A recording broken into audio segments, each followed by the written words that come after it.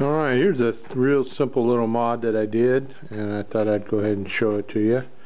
It's I switch from my reading glasses to sunglasses all the time, and I got I got bad vision, so like a lot of folks. But basically all I did is I took my Ray-Ban case, folded down there, and I'll take these,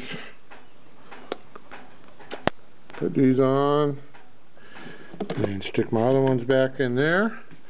As you can see, there's a bolt right there in the existing holds the backrest on.